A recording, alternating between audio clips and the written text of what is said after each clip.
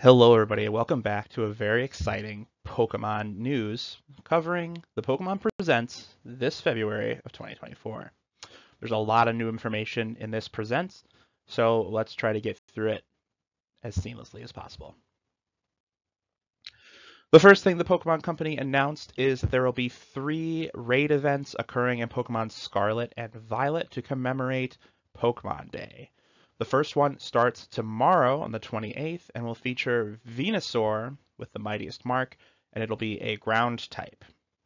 The following week, Blastoise with the Steel Terra type will be available, and then returning to the Mightiest Mark raids is Charizard with the Dragon Terra type.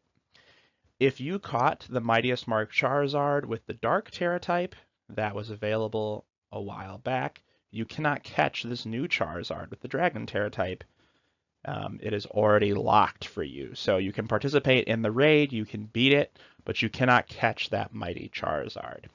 Unfortunately, it would be cool if they let you get a second one, but they did not.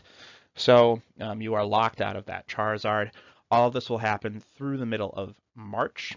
So you'll be getting about 7 days to complete each raid. In the world of Pokemon Go, 2 major things have been announced.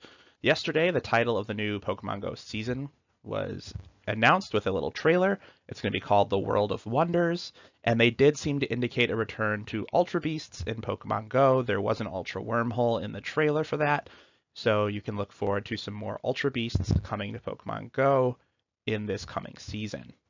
They also announced today during the Pokemon Live that new Pokemon will be debuting in Pokemon Go, namely Charcadet, Armarouge, and Ceruledge. They also noted that there will be a new Pikachu with a hat, which is a tie-in to the anime Pokemon Horizons. The 2 main characters from that show will be appearing in snapshots, so they will photobomb your snapshots during that event, so you can have Liko and Roy in your pictures. But ultimately, you're going to be able to get this new Pikachu with the hat of the captain of their little ship. And he's going to know Volt Tackle, which is new for Pokemon Go. So this will be the first time you'll be able to get Volt Tackle on a Pokemon in that game. In Pokemon Sleep, they announced that the legendary beasts will be coming to Pokemon Sleep. It'll be the first legendary Pokemon to appear in the game. Raikou will be coming in March, with Entei and Suicune following sometime after. They did not give us a date. But you are going to be able to get Raikou to come sleep and do sleep research. So that's very exciting. Legendary Pokemon are going to start coming to this game. In Pokemon Masters EX, they did highlight a new sync pair for Silver. He'll be receiving Mega Tyranitar, and it looks like it'll be a shiny Mega Tyranitar. That's pretty cool. This will probably mean that Brock with Mega Tyranitar is not going to be as viable anymore. Honestly, I haven't been able to play this game. My current phone does not let me download it for some reason. Very big deal because I played this game so much. They also showed off Geeta and Glamora, who are also going to be appearing beginning on the 28th. So you'll be able to get Geeta tomorrow. They do also know that Adaman, Irida, Tierno, Skyla, and Dahlia are also coming with new sync partners, as well as I believe Riley's Lucario is going to Mega Evolve now, so that's another option for you who play Pokemon Masters EX. They also made sure to mention that the photo editor in the game is going to be functional soon. Pokemon Cafe Remix has 2 new events going on in the game. First of all, being that Sprigatito, Fuecoco, and Quaxley are all going to be joining the cafe. So you'll be able to have the Paldean starters in your cafe if you're playing Cafe Remix still. There's also going to be a new Gimmighoul coin mechanic where you collect Gimmighoul coins, I guess, as you do orders. And then ultimately, if you get enough of them, you will be able to get Goldengo in your cafe, which is cool. Goldengo's a cool Pokemon. I'm sure it'll be an excellent waiter/chef. Pokemon Unite. We already knew Miraidon was coming, and that event is live for Miraidon, so you can now officially get Miraidon in the game. It's about, I think it's 10,500 of the Eos coins to get him.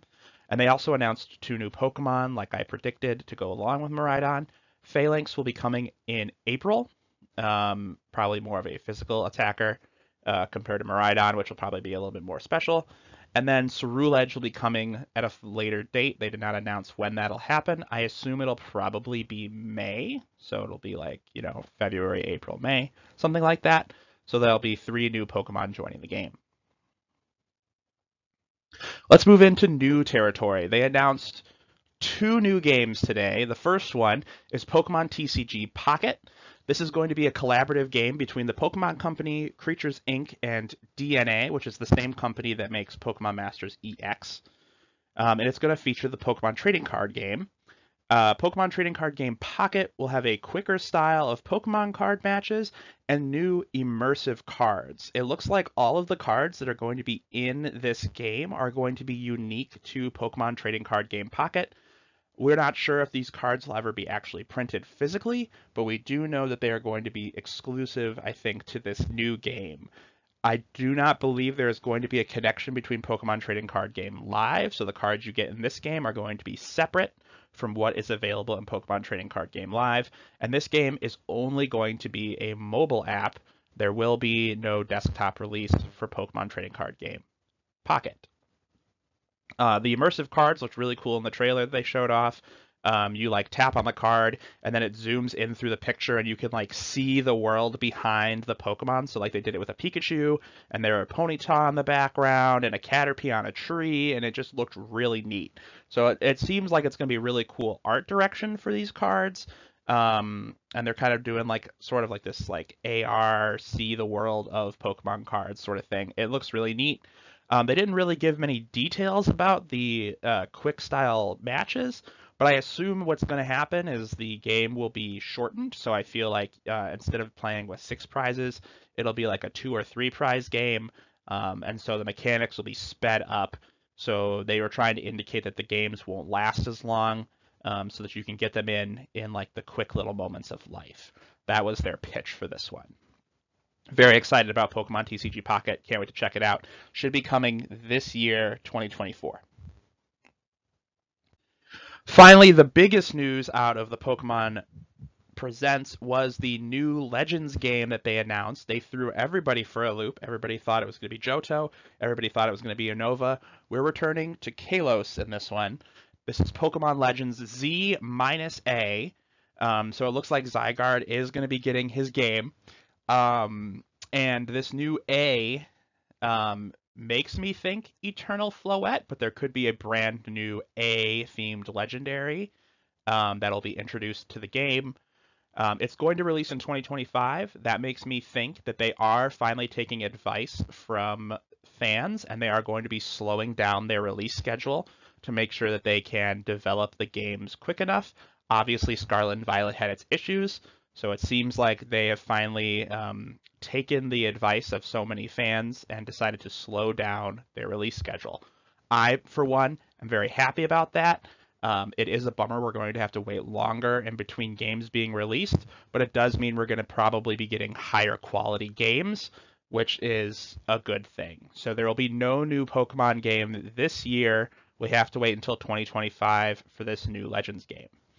Like I said, the game will take place in Kalos, and the trailer centered around Lumio City. It seemed that they were going to be redeveloping the city. It was like an urban planning document, and they kind of slowly showed off that it was Lumio City. Because of the way they did it, it almost seemed like it could have been like Castelia City or like another one of the big cities of Pokemon. And then all of a sudden it was like, no, this is Lumio. So you saw the tower, you saw Clement's gym. So it looks like they're revitalizing the city. Basically, I think what this means, this is kind of actually history lesson here. Okay, Lumio City is based off of Paris. Paris has been redesigned several times throughout its history. Most recently, in the 1800s, it was revitalized to have the big, wide, sweeping avenues and the big open streets. Historically, that was done so that it would be easier to put down riots in Paris because Paris likes to do that. But it looks like in this game, what's going to be happening is the city is going to be being changed to look like the modern version that we're used to from X and Y.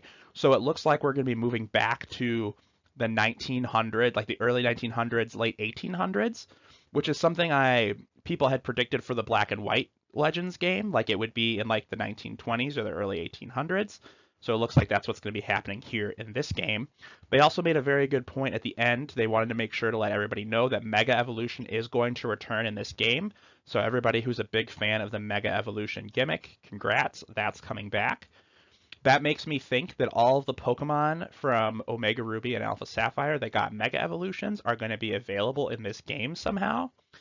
It also means that more Pokemon should be available in the Kalos region at this time because, right, it's later on, it's not ancient times. So we're going to be getting probably new forms that are going to be interesting based on that time period. There's a high chance, I think, that Paldean Pokemon, Galarian Pokemon are going to be in Kalos in a more higher rate because of their proximity in the actual world. So there might be some more of those Pokemon in this game. Lots of possibilities. We could even get new Mega Evolutions, which would be pretty bananas at this point. Does that signal maybe that they're going to be returning to Mega Evolution in the next mainline game? Like Gen 10 is going to have Mega Evolution in it? We don't know. It's just exciting. I'm so pumped. This is going to be a really cool game, I think. It's going to be nice to see Zygarde get its due. Potentially a new legendary in the A. Maybe we'll finally get the Eternal Flower Floette, which has been teased since X and Y came out, and they've never released it. Maybe this will be the time where we finally get to have it. Who knows? Very exciting, all things considered. That's all that was announced today in the Pokemon Presents. Thanks so much for watching. I hope you're as excited as I am about the future and direction of Pokemon. It seems like they're trying really hard to, one, listen to us a little bit while still keeping up their innovative tactics that they like to do. So as more information about these things becomes available, I will be covering that in this series. So subscribe, stay tuned. We will let you know what's going on. Have an excellent Pokemon Day, trainers. Adios.